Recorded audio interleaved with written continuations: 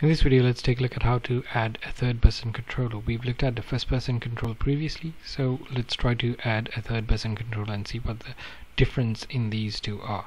So here we have the first-person controller. I'm gonna remove it first, and I'm also gonna remove the main camera. We don't need those two.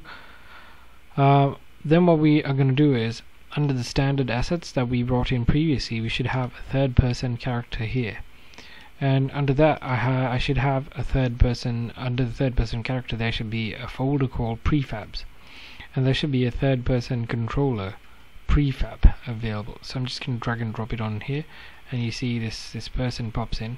And since our model is not to scale, I'm just going to scale it up just a bit so that we can see this person properly.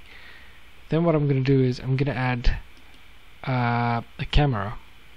So the camera, I'm just going to bring it under, well, I need to put it inside of the third person, because how Unity works is the first hierarchy is going to be this point. So these are all at the first hierarchy, and the camera, I just dragged and dropped it inside of this the main thing, so that becomes a child of this parent.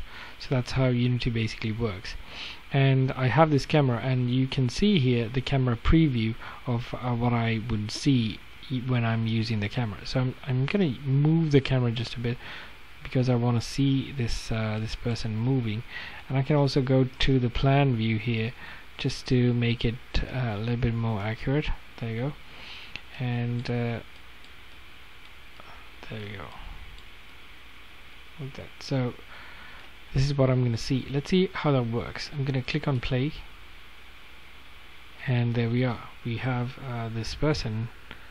I think he's called Ethan. So we can move around this environment, and you can. I'm using my arrow keys on my keyboard.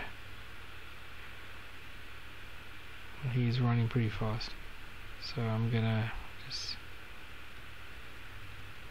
So the amount of press defines how much he